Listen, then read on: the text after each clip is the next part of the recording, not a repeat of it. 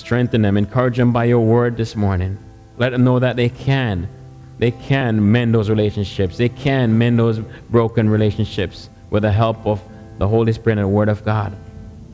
If it's relationships that they need to sever, Father God, they need to move on from, we give them strength and wisdom of the Holy Spirit.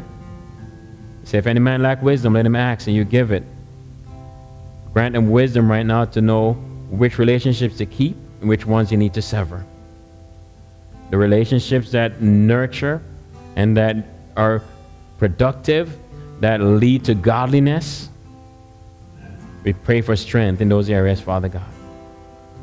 Father, we thank you. We pray for our sister Manola right now. She goes to that interview. Favor over her life right now. Go before her right now in the interview room in the name of Jesus. Cause every mountain before her to become plain. Father, we thank you.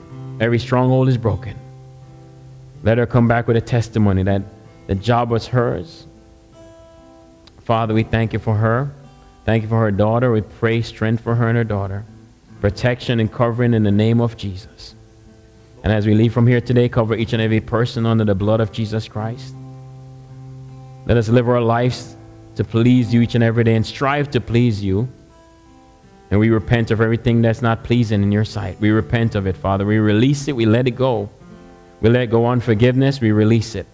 We forgive right now in Jesus' name. We let go every person that we hold up in our hearts. We let them go in the name of Jesus. We pray for them. We pray peace over their lives.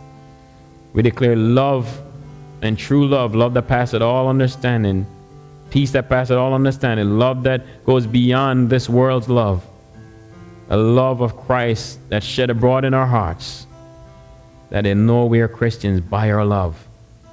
In Jesus' name, amen and amen.